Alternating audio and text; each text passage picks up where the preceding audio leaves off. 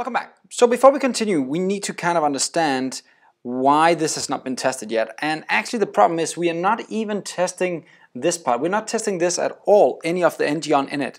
Right now, every time we need products in our setup, we just go in and manually set these products up here, pretty much just disregarding whatever happens in this area down here. Now we need to change that because it means that right now we are not testing that we are calling get products at all in our component, and that's of course bad because if we're not calling get products, we're not going to show anything on our page. So we need to test that we called get products, right? That we're calling that one. So let's try and jump back to our code right here, and just to show you my point, I'll just remove all the code in the ng on init just to show you. So even though right now I'm not calling at all the get product on the product service, you'll notice that all my test still passes. So it says no problem, I don't care. And the reason for that is that we've actually gone in manually ourselves right now and just added directly on the product component, the component products right here, we've added just the products without the ng on init. So we don't even care if that's called. It doesn't matter for us right now. And that's a bad thing. That's something we need to change. So if we go back to our product list component right here, let's just get the on init back. We need to make sure that at least when we call the on init, we're calling this method right here one time, right? So we need to figure out that that's called one time, this method right here. Now, how do we do that? Well, luckily, we are spying on that specific method. So if we go to the top right here, you'll notice that we created this spy right here, and the spy we created has a method get product. Now, another thing we'll notice is that that method right here will actually return an empty array.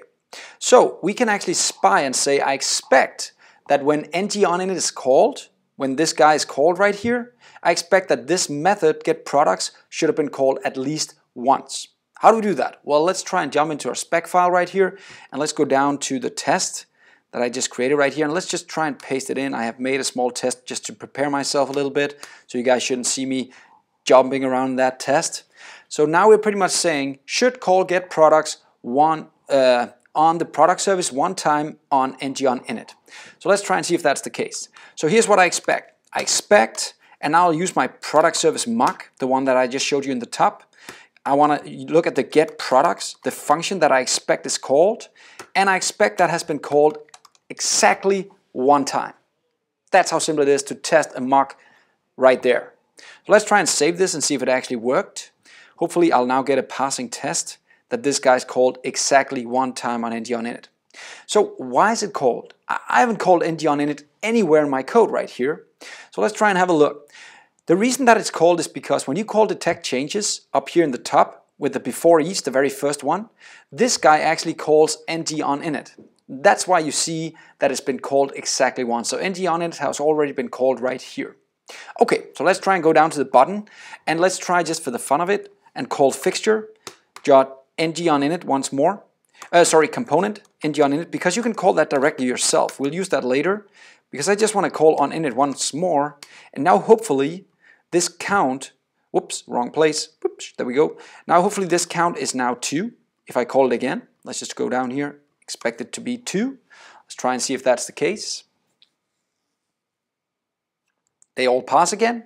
So just to show you guys that this function will be called every time now that I call ng on init. So let's just get rid of this guy, and just for the fun of it, let's call it a few times. Boom, boom, boom. Now it should have been called 4 times. So my point is just, this is how easy it is to test with mocks that we actually call the functions, right? So now it's been called 4 times, but that's not the one we want to actually test. So let's just get rid of all these on init, and let's just do a single call right here. And then next lesson we'll try and dive into how we can actually asynchronously figure out what should happen when it's been called with specific information.